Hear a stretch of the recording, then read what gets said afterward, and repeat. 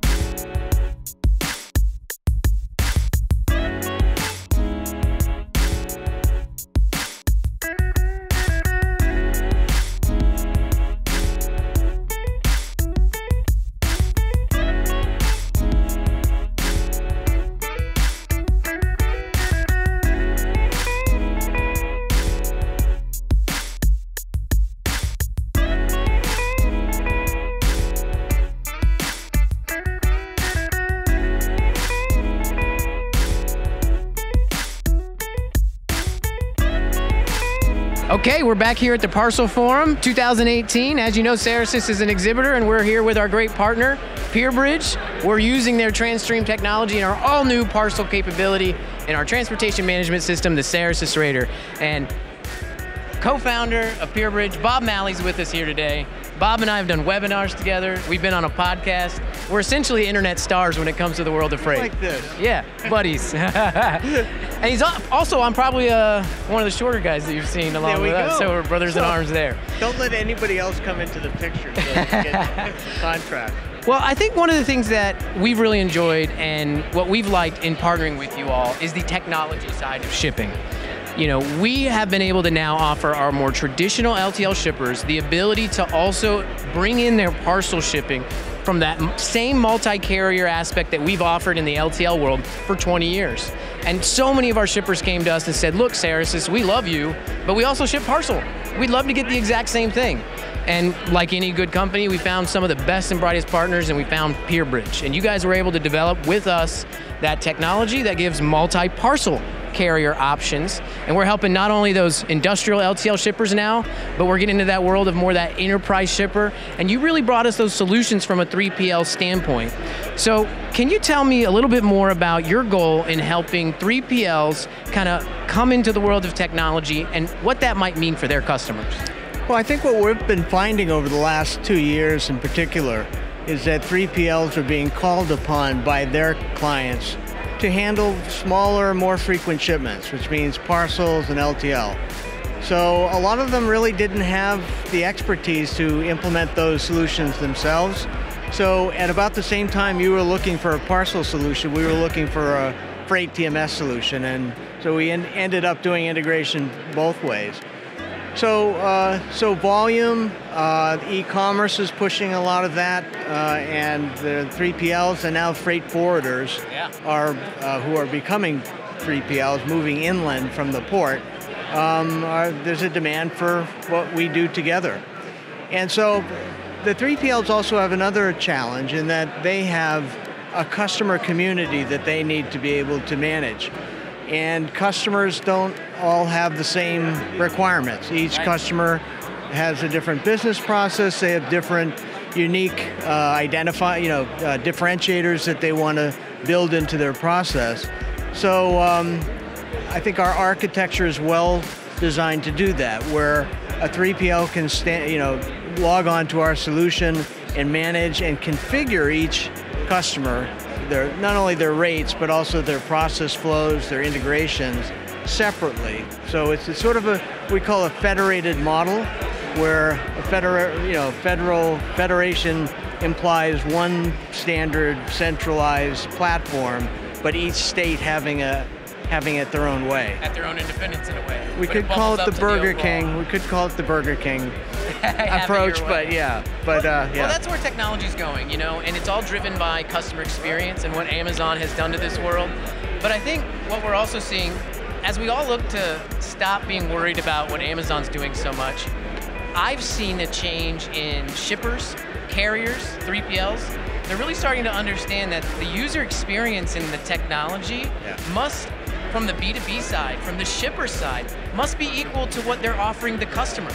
And so from that community management, that's an interesting piece that I think there's a quest to make the user experience, say, on an e-commerce platform really efficient and make the logistics experience. But what you're saying is that a step above that are the players involved, and they too want a good experience with their technology. I think that's true, and they're seeing the have it your own way experience. Well, Salesforce.com rolled it out, what, 15 years ago? And they're a $50 billion company today, so, or more. So they're and with their Apple partnership, what, 2 days ago, they're now $90 billion. There you go. So.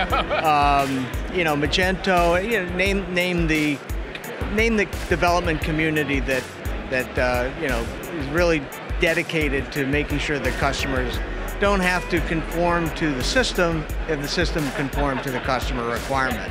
So you see that all over in sales, and I would say the TMS, transportation management system industry, was probably the last to really, you know, come up, sort of embrace that paradigm. But they certainly have, and we were one of the early adopters of that. Well, we're happy to be partnered with you, and I think from my perspective, what I am enjoying seeing is that coming together and that community in the freight world between all the players, shippers, carriers, 3PLs alike, and the technology providers. And it reminds me of what we've always tried to do with our content and how we're trying to create resources and a community by bringing in guests for our podcast or people who write things on our blog. And I hope together, and I think, and what I'm really feeling, and maybe it's anecdotal, is that we're really starting to mature as an industry and get ourselves really aligned well with what the future holds by applying technology to sound principles and bringing all the players together. Well, Cerasis has certainly been a great thought leader, and I certainly follow your blogs with great interest. You give me all the ideas that I need to run the business. And of course, we feature you, and we enjoy having you, and your partnership means everything. So thanks so much, Bob. Thanks, Adam. Appreciate it. Here at the Parcel Forum, thanks everybody. Pierbridge and Cerasis, come and see us. Okay, we're back here at Parcel Forum 2018. We're here with our friends Intelligent Audit, especially Hannah. Hannah was a guest on our podcast, the Freight Project podcast. Shout out to that. Go listen. Hit the info bubble above my head. #1. That's right. We need her podcast to be #1. But in all seriousness, Intelligent Audit is a great company here at Parcel Forum, but better to hear it from the horse's mouth. Hannah, what is Intelligent Audit, and what do you guys do? Sure. So we are a freight audit and analytics company, which we take all of our customers' data across all their transportation spend, so all their modes, their parcel, their LTL, their truckload, ocean, air, courier, anything you can imagine, and we do a complete audit.